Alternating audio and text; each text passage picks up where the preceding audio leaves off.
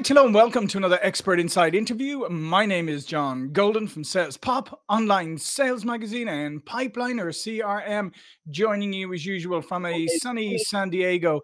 And today I'm delighted to be joined from San Jose, just up north in California, Sankar's Sundaresan. How are you doing, Sankar? I'm doing well, John. Thanks for having me on the show. Yeah, and Sankar is the CEO and founder of SkyGeni, a growth insights platform for B2B revenue leaders. SkyGeni's explainable AI-powered actionable insights enable CROs to drive more efficient and predictable growth and boost sales productivity. And you, Sankar, have an extensive experience in a variety of senior executive roles at HP, TriNet, and you founded SkyGeni to help revenue leaders to more effectively deal with the challenges that you faced in your operating roles.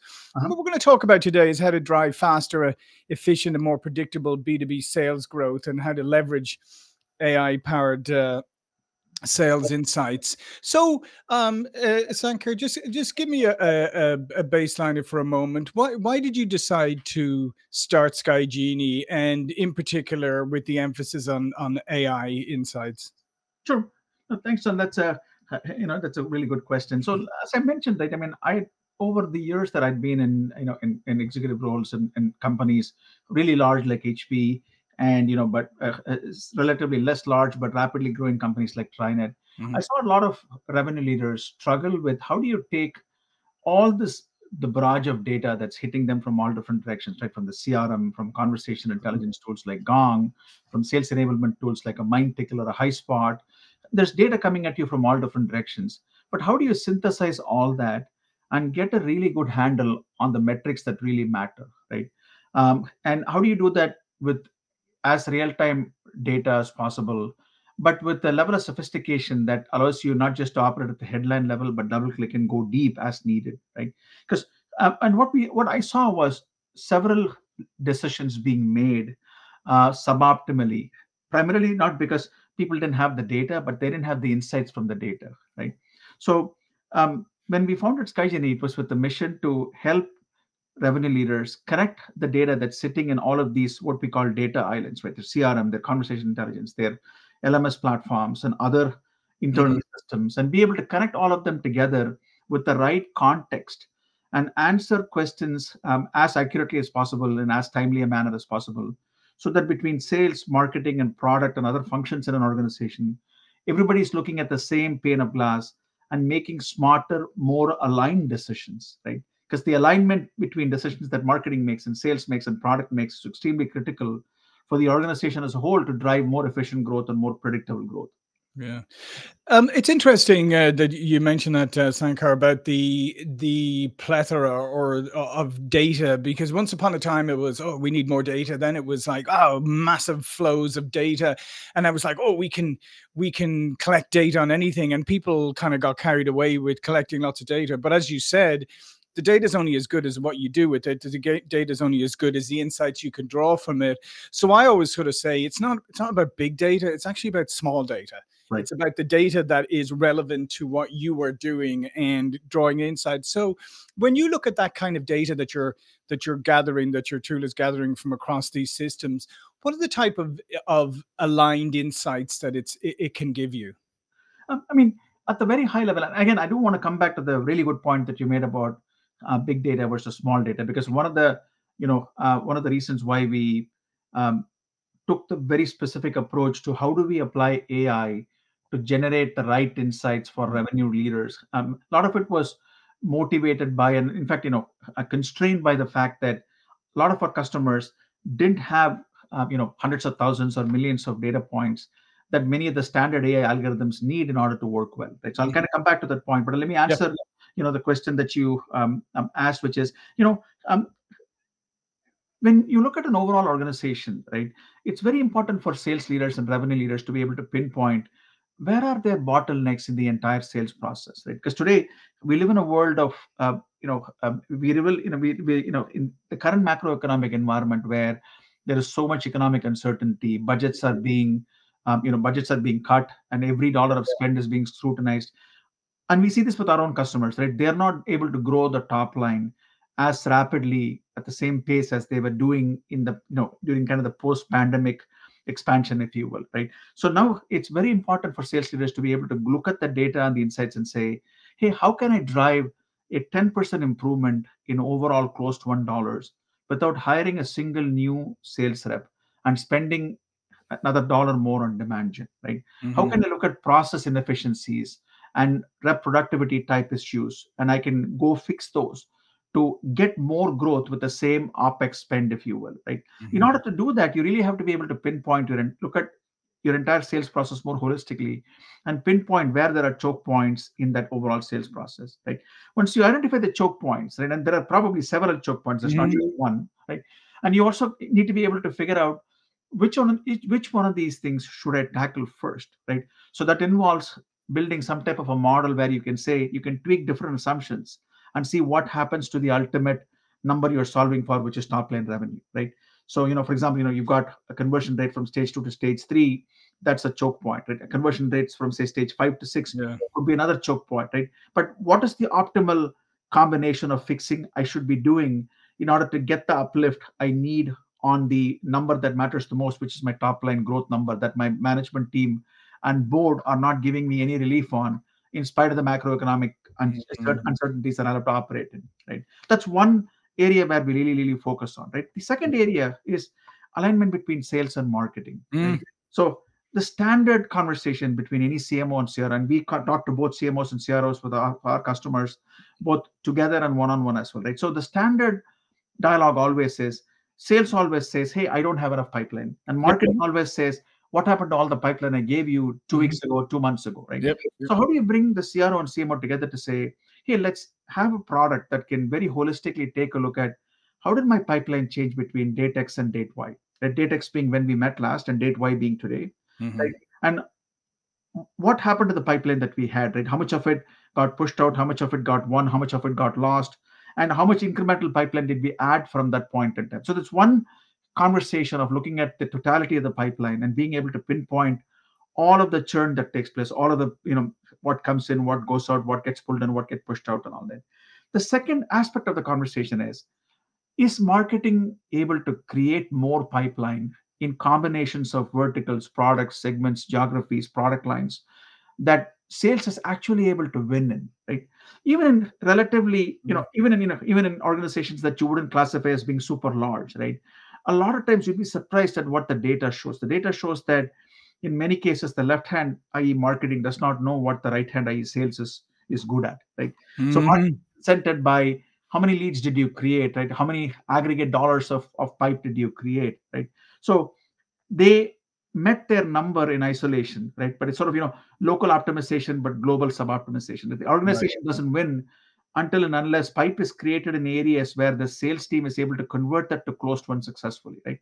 So our platform looks at a lot of historical trends, and it's able to combine, every dimension, every vertical, with every segment, with every product line, with every geography, with every team, and very systematically look for where are there pockets of overperformance significantly above average, right? Looking at where are we quarter to date at this point in time in the quarter relative to where we were at the same point in time in quarters prior, and very quickly, show you opportunities where, hey, by building pipeline very surgically at these places, your win rates can be significantly higher, right? You can take a lot more dollars from the pipeline you create and drop them to closed one.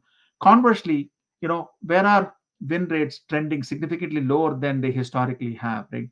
Those are emerging, trouble spots that you should pay attention to, right? Maybe it's, some competitors emerging that's undercutting you on price, or out innovating you on features, right? Some combination of factors is causing your win rate to trend lower. Right. And you need to spot that as quickly as you can and act on it, right? Yeah. So these are examples of how we, deliver insights that foster better alignment between different parts of a go-to-market organization.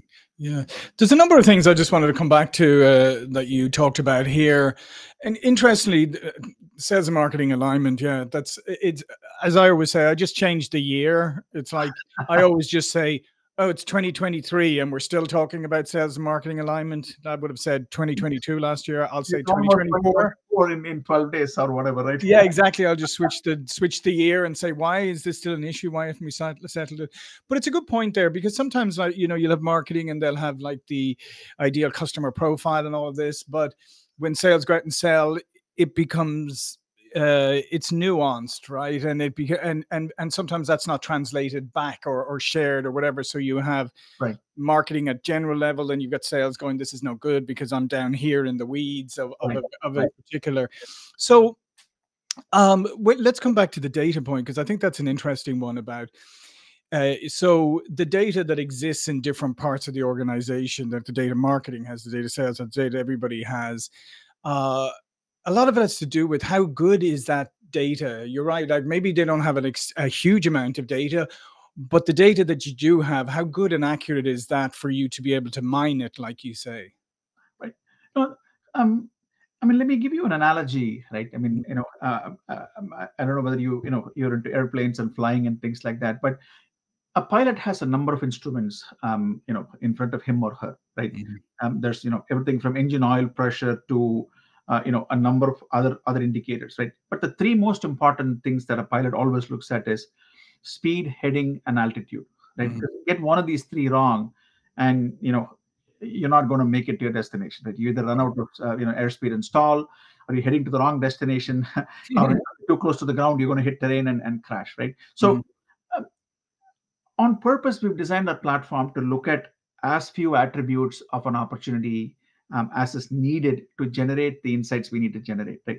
Where we see quality and data hygiene vary pretty widely, and there's a sort of a definite inflection point when you get into things like next steps, next meeting schedule, and things like that. Reps are very reps are not very good at populating some of those the long tail of attributes that you want them to populate in an opportunity. But even a moderately well-run revenue organization demands that reps update the stage of an opportunity, reps update the close state of an opportunity, reps update the value of an opportunity, right? Because if you don't update the stage, close state, and value, you really have no idea as to, forget about the quality of the pipeline. You don't even have an idea as to how much pipeline you've got, right? With the close state in the current quarter. So part of what we assume is that there is some basic data quality and data hygiene that's already existing in an organization as we go in. And where it does not, right, and where there is a fair amount of hygiene issues to be fixed, the deployment of SkyGeni, the platform, also helps them to pinpoint where are there significant data quality problems that we have, and who's engaging in behavior that is further degrading the quality of data, if you will, right? So then we can then managers can provide a friendly reminder to a rep to say, hey, I noticed that you haven't done this and this, can you please get it done, right? Or a RevOps person can get an alert that says, hey, these three reps are doing things that go against sales process, so you want to kind of talk to them and have a conversation with them. Yeah, so and so a lot of it is then about is, as you mentioned earlier, it's about establishing the parameters, and so that, as you said there, so here's the data that we really need to collect. Here's the subset of data we really need to collect. Has to be perfectly clean. The systems all need to talk to each other. But you also mentioned that looking at your bottlenecks and looking at the efficiency, because let's face it, a lot of times when people are confronted with bottlenecks or inefficiency, they just throw people at it, or they throw, or they just buy any system that sort of says that it'll deal with this without dealing with the underlying issue. And I think part of what you're saying that your system does, it's almost kind of forces a little bit of forces you to look at your processes and the efficiency within, and as well as we said, defining the kind of data that we really need to be clean and accurate and up to date. Correct. That's exactly right, John. There is always a tendency to throw people at the problem, but I think that's a highly inefficient way of solving the problem. Right? For example, I'm just going to use a hypothetical example. Like suppose the data tells you that 50% of the value that makes it to stage 3 doesn't make it to stage 4 in your overall sales process, and we're looking at a are 4 quarters worth of data. This is not just a one quarter anomaly. This is a trend, and it happens every single quarter, right? So you can throw more people at the problem, right? But you're not going to get a nonlinear return on your OpEx, right? So if you spend 20% more hiring headcount with the same efficiency, you're going to get the same 20% output, right? It's like saying, I know my car only gives me 10 miles a gallon, right? So to travel a longer distance, I just have to fill more gas, and sure, at the same efficiency, I'll get a longer distance, right? The smarter way to solve the problem is to figure out, hey, what's causing the gas mileage of your car to only be 10 miles per gallon, right? I mean, do you have an underinflated tire, right? Or do you have a dirty air filter, right? I mean, you can go diagnose what's causing your miles per gallon or your efficiency to be very low, fix that, right? Then for every gallon of gas that you fill, you're going to travel a much longer distance, right? So bringing this analogy to a sales team, right? If you fix the overall efficiency of your go-to-market machine, every rep you hire is going to be more successful personally, and you're going to get a much higher ROI on that sales hire than you otherwise would. Yeah. So we spoke about the bottlenecks at the overall level, right? But it's also important to go beyond that and look at every single rep and be able to quickly pinpoint very surgically where are they struggling. Right? Almost, if you look at an organization with say 50 reps, right, you're going to see a lot of clustering there. Right? Some reps are going to struggle between stage 2 and stage 3. Some reps are going to struggle between stage 4 and stage 5, for example. It's very important to have the ability to take each rep's past performance, put it under the microscope, and be able to quickly pinpoint, where does Bob need help? Where does Jane need help? Right? And you'll be surprised that Bob and Jane probably need help at various at different places in the sales life cycle, if you will, which equates to different skills, right? Because to advance opportunities from one stage to the next stage demands mastery of a specific set of skills that are unique to kind of the product you sell, the persona you sell to, and the industry you're in, who we compete against, and all that, right? So we're also able to help you really quickly pinpoint which rep needs help at what stage in the sales process, and in many ways, then aligning all your enablement activities to go focus more surgically on enabling every rep where they need help. So collectively, you're able to spend your enablement dollars more efficiently, right? And to drive the right revenue outcomes that you want. It's not about publishing, a report that says, hey, I had a how to negotiate better workshop. 90% of our reps attended it, and the average score on it was 90%, right? That workshop was only probably useful for reps who struggle to negotiate. For people who struggle to qualify, or for people who struggle to do effective demos, or for people who struggle to drive effective proposals, most of their opportunities don't even make it to negotiate stage, right? So just doing a peanut butter enablement activity is, the surface area of the organization that actually derives value from it is very, very small. So part of what we think go-to-market leaders need to be looking at long and hard is the efficiency of every single dollar they spend, whether it's on demand gen or enablement or pretty much anything else, and making sure that it is spent towards alleviating a specific bottleneck that exists in their context. Therefore, every dollar they spend translates to a much higher, uplift in overall top line growth. Actually, it's interesting you mentioned that, because that's one of the things that we built into Pipeline or CRM deliberately, was the idea of an archive, which is basically a replica of your pipeline, but it has all the lost opportunities in it. So it goes in there. So they're in whatever stage they were lost in.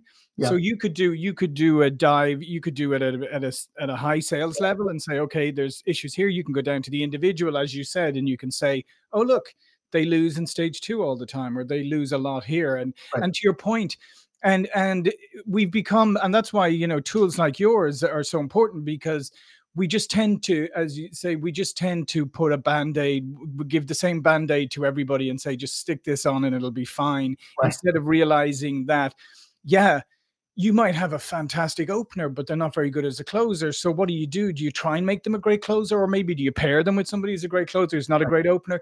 But it allows you to be so much more creative when you really drill down and understand people and understand the bottlenecks. Correct. Exactly. So, in this age of data-driven decision-making, we think that every single decision that the sales leaders make, revenue leaders make, not just sales, but more broadly revenue leaders make, has the potential to be the quality of decisions have the potential to be significantly elevated, making them more data driven and more real time data driven, and driven from and insights drawn from data that just not just comes from a CRM system, but data that is coming from a CRM system, but is also enriched with data that comes from a conversational intelligence product like a Gong, for example, or a learning management system like a MindTickle, for example. Right? Because at the end of the day, the most powerful insights are derived not just from one source of data, but by combining data from different sources around the same subject. In this case, the subject could be a rep, the subject could be a product line, the subject could be a region or a team. Doesn't matter what the subject is, but the ability to very seamlessly combine data from multiple sources and derive holistic insights is, I think, critical. Yeah, absolutely. Well, listen, this has been, Sankar, this has been really fascinating. All of Sankar's information will be below this video. But before we go, do tell us more about SkyGeni and where it's going to go, and you think some of the exciting things that AI is going to continue to bring to the table? Sure. Thank you, John. No, at SkyGeni, we're on a mission to help revenue leaders deliver that efficient growth and predictable growth that their board, senior management, and investors are demanding, right? And in this day and age where there is so much data hitting us from all different directions, I think it's incredibly important that revenue leaders have this, co-pilot, if you will, right, that can synthesize the data from all of the different sources of data and give them actionable insights and answers, sophisticated answers to specific questions that they want to ask and answer repeatedly, right? And so SkyGeni is on a mission towards empowering revenue leaders to make smarter, more aligned growth investment decisions by using, explainable AI-powered insights. So when I say explainable AI, I mean, we're very differentiated from the standpoint of what is typically done in the industry. Most of it is black box AI, where you can get the algorithm, you can get the algorithm to give you a prediction, but you don't have the ability to double click and see how the algorithm came up with the answer, right? And in the world of revenue and sales, where a lot of times sales leaders come to the table with a lot of gut feel and opinions. A lot of it is backed up by years and years of experiment. Sometimes the data just tells you something that is counter to what your gut tells you. Unless you can make it explainable, right? You cannot make them take a different decision than what their gut tells them, right? At the end of the day, AI powered insights are only as good as they're actually acted on, and if you don't act on an insight, just delivering that insight hasn't unlocked any incremental value. Yeah, absolutely. Well, listen, this has been fantastic, Sankar. As I said, fascinating stuff. I would encourage you to go check out SkyGeni. All of Sankar's and SkyGeni's information will be below this video. Thanks again, Sankar. Thank you for watching and listening, and I will see you all again soon. Thank you, John.